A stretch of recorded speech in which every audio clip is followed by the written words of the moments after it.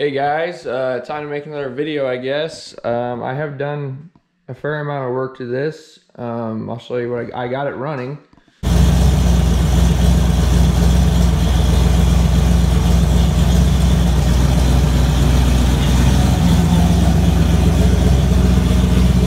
I got a little clip of it running, but I don't remember where I left off, but I got the intercooler tabs all mounted up. That's nice and solid.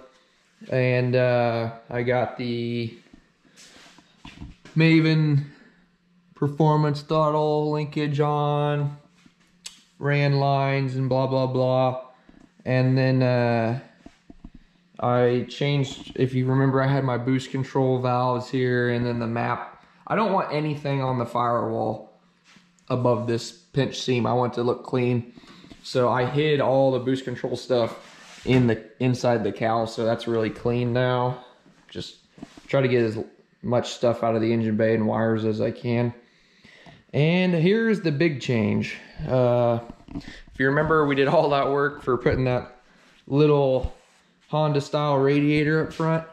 Well, as you can tell, that thing is gone. So I had it running, and I don't know why, but it was having issues controlling the heat.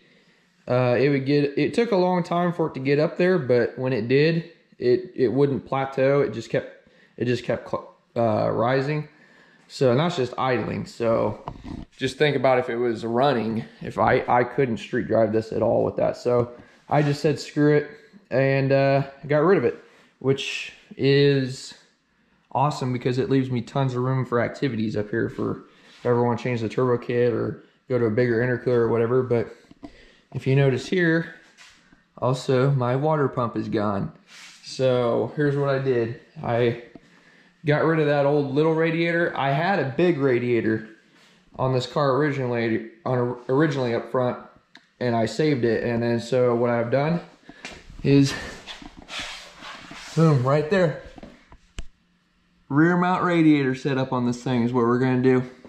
So it should work out pretty sweet. I have a couple buddies who have a rear mount radiator, and they love it. So I already have it all mounted up. It's a little bit of a gap back here to let air in, kind of scoop it up. It doesn't hang too terribly low or anything, right under the fuel cell. But today I'll be pulling this off, and I gotta weld up these holes because I'm going to be drilling holes on the side here for the fittings.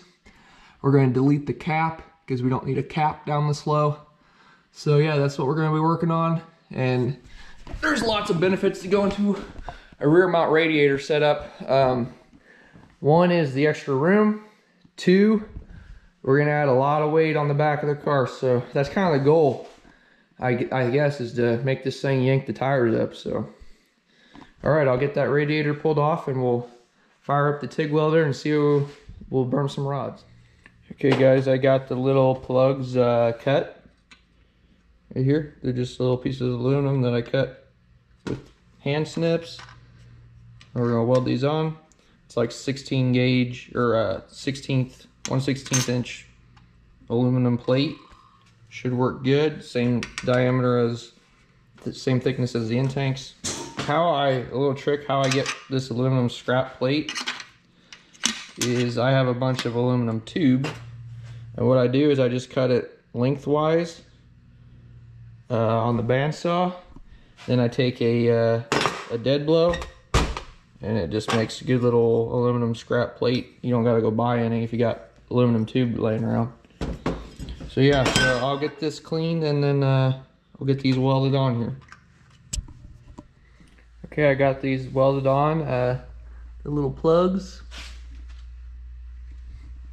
Turned out okay. I had a little trouble through here because I got into the cast part of this, and it was not wanting to mix metal all right, but I got it. And then I just ripped the cap off with a pair of vice grips. You can just pull it straight out of that sheet metal, and